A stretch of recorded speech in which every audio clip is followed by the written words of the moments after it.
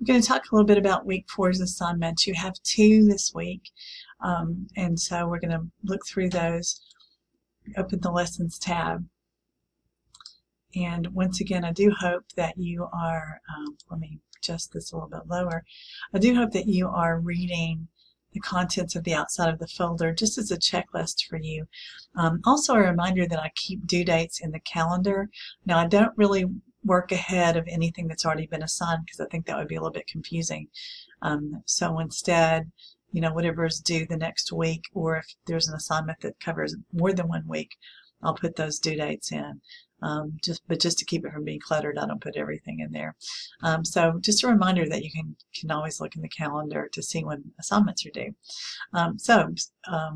You'll notice that you have 2 assignments. One has to do with memorandum, which is a form of business writing, and the other has to do with process writing.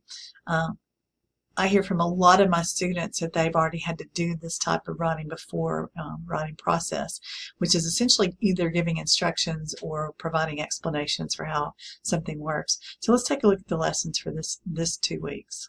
Both are due next Monday. All right, first, with business writing with memorandums, also known as memos, these are internal office documents. They are the internal version of letters. Okay, letters usually go outside of a business, a corporation, from individual to individual, or from individual to a corporation, or vice versa. Memorandums are internal documents. There's a certain format that you follow that's very specific for a memorandum, and gradually I think they're being replaced by email, honestly, essentially since people are no longer keeping as many files, hard copy files. So emails can be archived within the business, so you can keep a folder of those. But still, just depending on the business, memorandums are still, especially if there's a filing system, they're still sort of a recommended form of communication within a business. So you'll notice if you open it that you have a reading assignment, and this is a section in your textbook that talks about memorandums. But you'll also notice that under the assignment itself, I've got 2 online resources for you that I'd like for you to look at as well. One is from Purdue, their writing lab, and they've created a section that talks about memorandums and shows you the format and goes into greater depth explaining the different divisions. And then there's also a brief YouTube video as well. And if the link doesn't open, which right now it doesn't look like it's going to, all you have to do is copy it, and then you can use the control key and do a control C to copy. And then in your browser window, I'm going to open to a new, you can paste it. Okay, and it will open the YouTube video for you. A control P will paste it. Okay? All right, so I'm going to stop that and we'll go back to what we were looking at previously. So I've provided a lot of information for you so that you understand how to do a memorandum. And I'm very specific about what I want you to actually do in this particular lesson. I ask you to type a memo to me, so it should be addressed to me.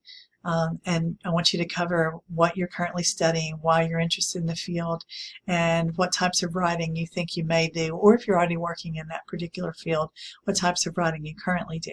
Okay? Now, what you'll need to do is type that memorandum in as a Word document.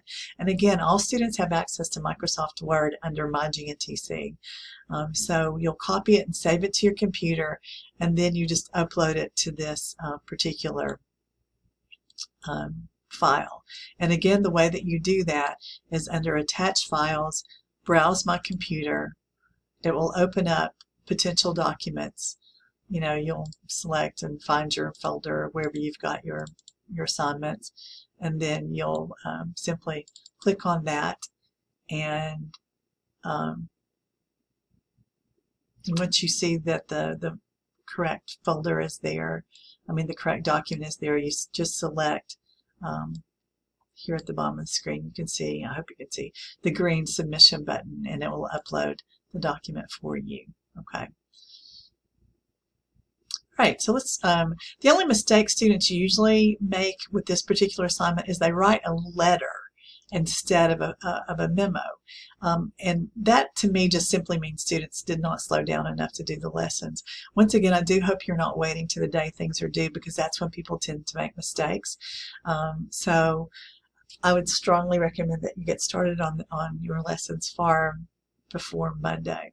I recognize a lot of you are not, because I get the due dates when things are submitted, and I'm trying to, especially like this week when you had a test that opened on Friday, I was trying to get everybody's stuff graded, but you still had some lessons that you had to complete, right, for last week, and I was trying to give feedback on those, but I could only do it for a few students before they actually took the test. So once again, you're going to have a stronger grade if you do your assignments before Monday, before they're due. All right, so let's go to the second. That, of course, is your choice, but I'm just saying, okay, based on experience. So let's go to the second assignment, which has to do with process writing. I actually made a living for quite some time as a technical writer using the format that I'm providing for you for this particular lesson. And at that time, I wrote user's manuals, and I wrote a variety of different types of documents, but this is the format anytime I was providing instructions for someone. So there is a PowerPoint that you need to actually read, okay, to look through first, okay, and I select the PowerPoint, it will open. I'm not going to go ahead and open it, but it actually includes the instructions for the assignment, so you have to read the PowerPoint first. And then there's one of the slides that explains to you exactly what I'd like for you to do, okay? Then there's a sample document that actually shows you how your final PowerPoint should look. And once again, this is something that you need to type using in Microsoft Word, following the specific formatting guidelines that I provided. Anytime I'm really specific in what I'm asking from you, then that's how it's graded. For example, if I say number your instructions and you don't number them, that counts off. If I say begin with action verbs and you don't begin with an action verb, that counts off. Okay, so be sure to look at the detailed instructions carefully. And then the last thing that I want to show you about this week's lessons, I don't know if you've used a Turnitin Dropbox before for an assignment. This one is a bit different from just our assignment Dropboxes. So the way that you open it is you select View Assignment. Now, my screen is going to look different from your screen, okay, because I'm sorry that buzz is bothering me. Because I do not have the option of seeing the student view, I can only see the instructor view. So I have all of your names here, and then once your papers are uploaded, it will show me, and it will show me when you submitted it and so forth, okay? So here's how you would go about submitting a document. And once again, your screen is going to look a little bit different from mine. But what you do is, next to your name, you'll probably find a Submit button. So you select the Submit button. Now it already downloads to file upload, so you don't, for submission method, so you don't have to change this at all. Your name should automatically be filled in here, but notice this blued out section, you have to actually put in a title. So I'm going to put in a title, let's just say I'm going to title it Process Write, okay? That's required. It will not upload a document for you until you've actually entered a title. Submission part 1, just ignore this. They're not separate parts to this assignment. And then the next thing you have to do is, again, find the file on your computer that you want to upload. All right, so I'm going to go to Choose File. And let's just say this is my document. So I'm going to double click that. You'll notice the title appears here. Now, Tara, please do not be frightened. I'm going to go back and delete this after I upload it, okay? But once you've submitted it, once you've found it, you're not done. You have to go to Submit Paper. I still want you to wait after you do this, because if you do it successfully, what will happen is this. It's taking a minute, okay? It will give you a digital receipt.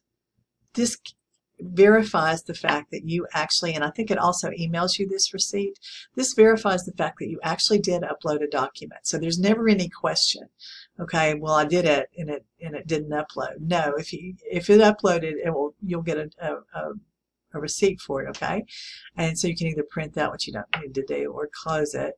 And then also notice, I don't know if you noticed, but at the top of that, I'm going to do another one to show you.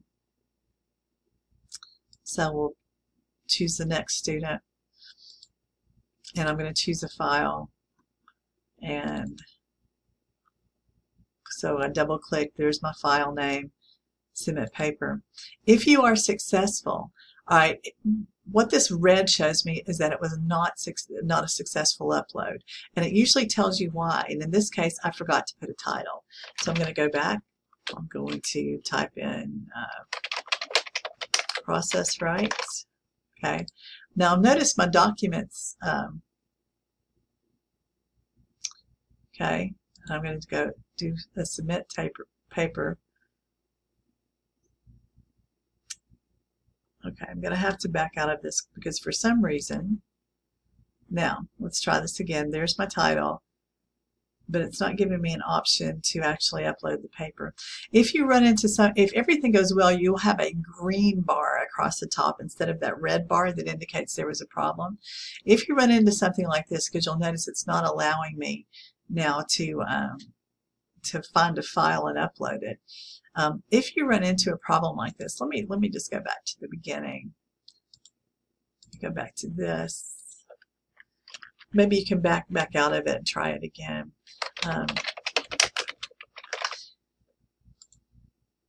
Choose file. All right, there's the file. Submit paper.